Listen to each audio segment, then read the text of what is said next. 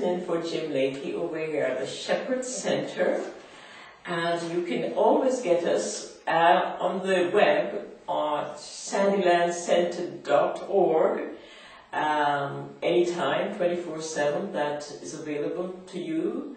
And you can also come and visit us over here on the south side of the square any morning, weekday mornings from 9 until 12 o'clock, where there are always somebody here to greet you and a nice warming cup of coffee, so do come by.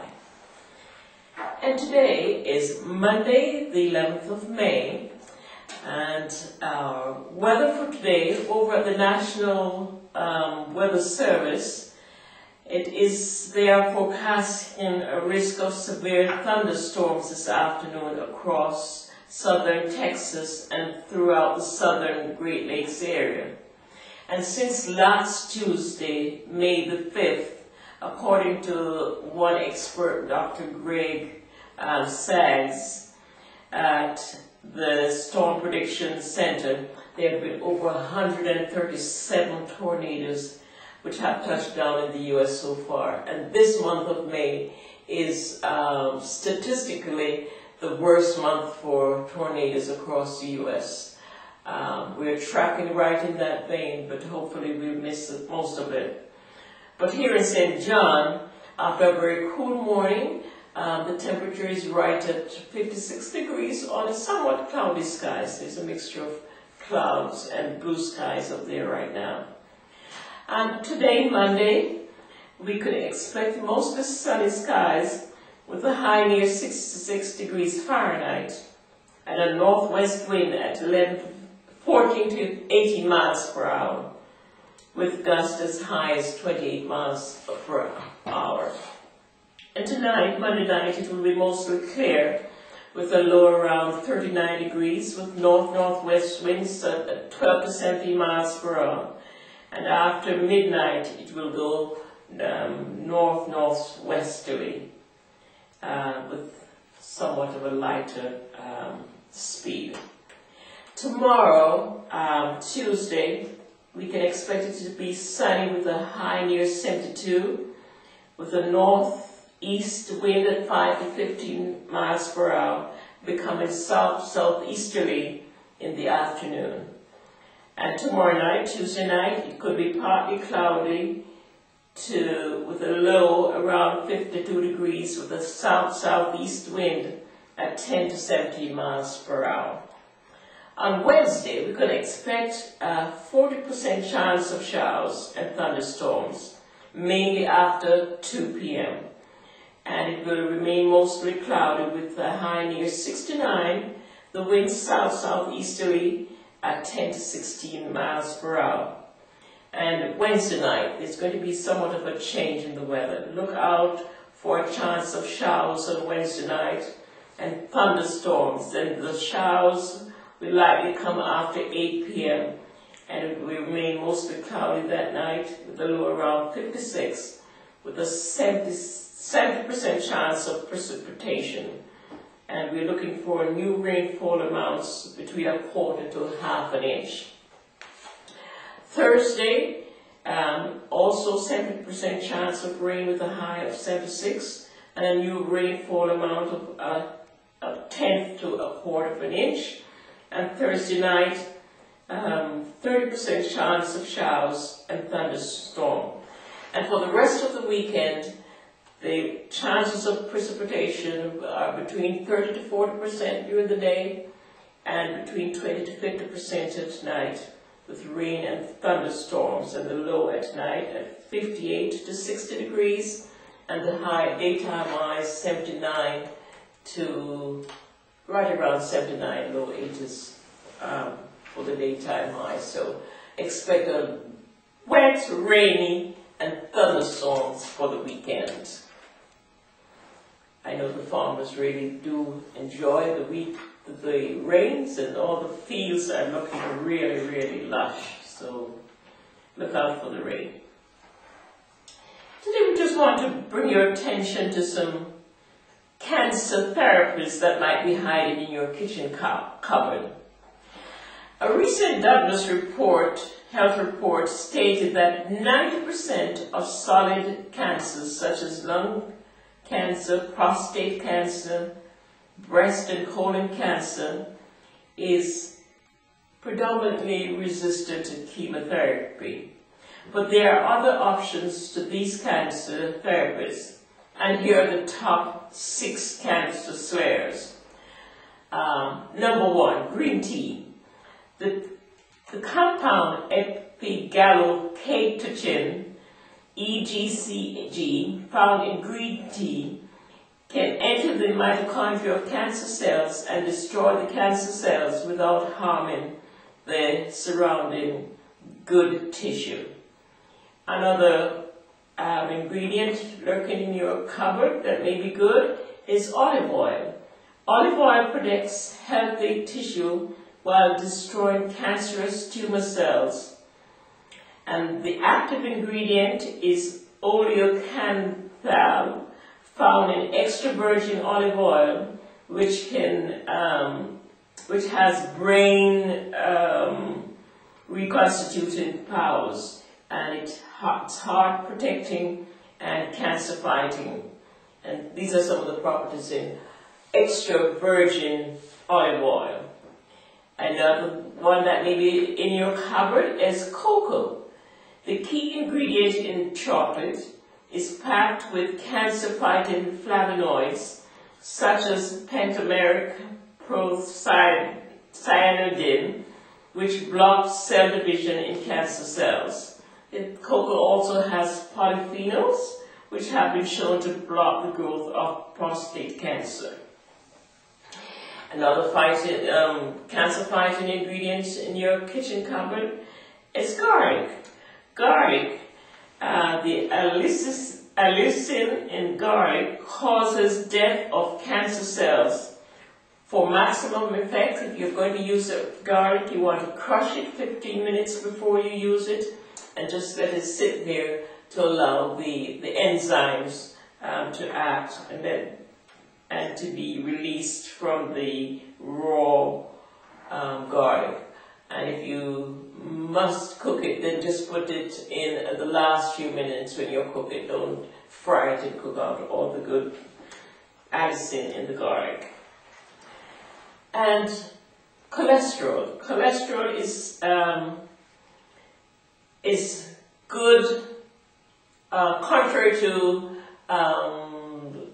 some people might think cholesterol is not good, but abnormally low cholesterol levels tend to promote cancer. So you have to be careful how you eat the things that have cholesterol, because you do need some cholesterol to help to prevent cancer.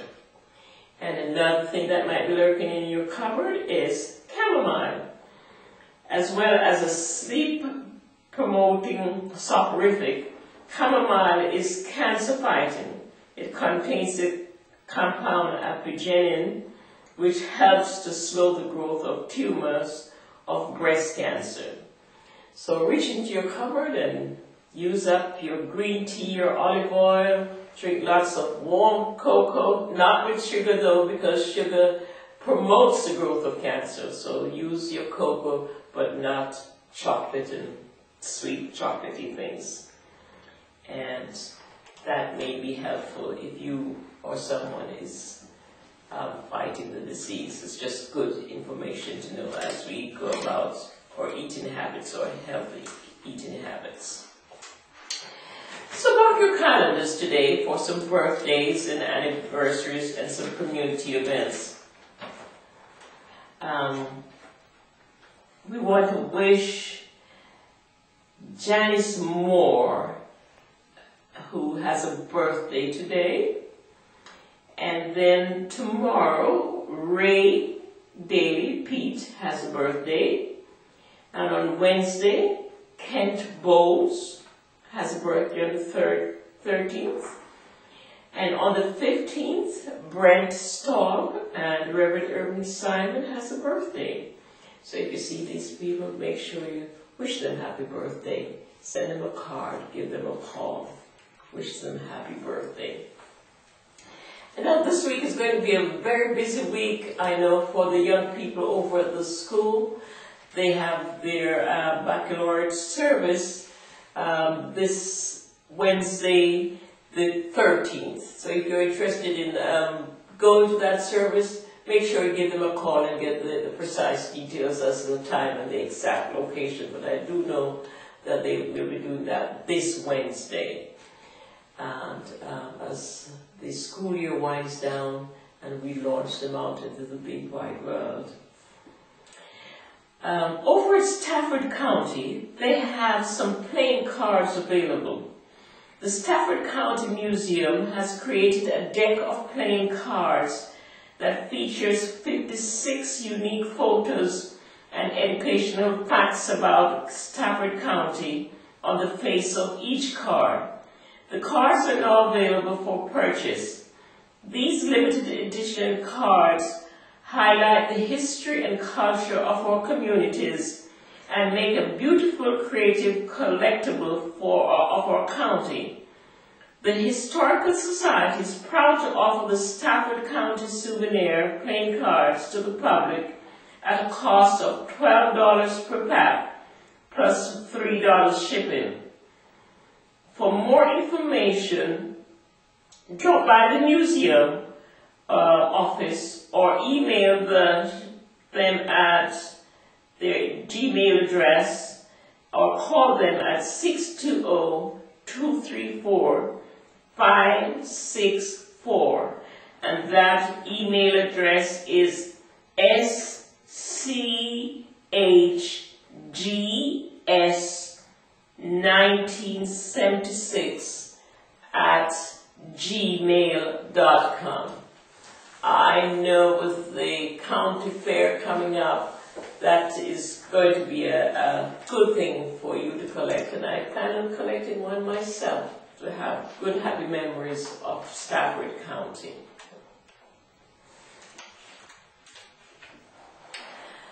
And some things of interest, not locally, but certainly in the state of Kansas. The AARP in Kansas is backing a legislative measure that would allow advanced practice registered nurse, and they're called APRNs, to practice in Kansas without having a written agreement with a physician. APRNs have postgraduate degrees and advanced training. This legislation would require them to hold a national certification in a particular area of practice and to carry malpractice insurance in some cases. They would be able to sign some papers that the doctors normally sign, documents that require doctor's signature, and here in Kansas, there's an acute shortage of primary care physicians, especially in areas like ours and in rural areas that are underserved. If this legislation passes the State House, it will allow the APRNs to help fill this really acute shortage. So if you wish to encourage lawmakers to support the bills, and they're the bills SB 69 and HB 2122, do contact your legislator, and you can go on the web to the kansaslegislature.org and click on to find your specific representative. And there are other initiatives going on that, as a citizen doing our civic duty, just call up and get involved in that process. Call your representative and keep involved in the conversation and the action, because it's so important for our communities. And I know this one will definitely help to advance the healthcare in our community. And so mark your calendars now for the meals. Tomorrow over at the Sunflower Center, they will be serving up some roast turkey, a turkey gravy with sweet potatoes, southern green beans, and a fruit cocktail.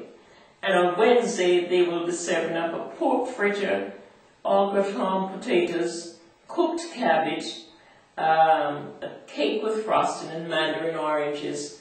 And Thursday, it will be pollock caprese, wild rice, broccoli, mixed greens, and a fruit dessert. And over at the Maxville Center, tomorrow they're serving up hamburger or liver and onions with deli fixings, baked beans, and roll.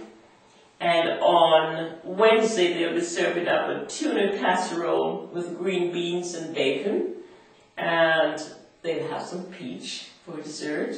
And on Thursday, they'll be serving up some potatoes au gratin, carrots, cinnamon rolls, and a citrus fruit cup.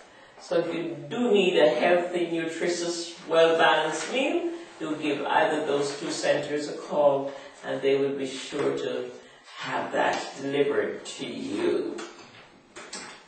And as usual, we like to have a thought for the day, something you can ponder on. And our thought for today is, rare is a person who can weigh the faults of others without putting a thumb on the scale. Think about that. If you're one of those rare persons who can weigh the faults of another person without putting a thumb on the scale. So you have a good afternoon and keep warm.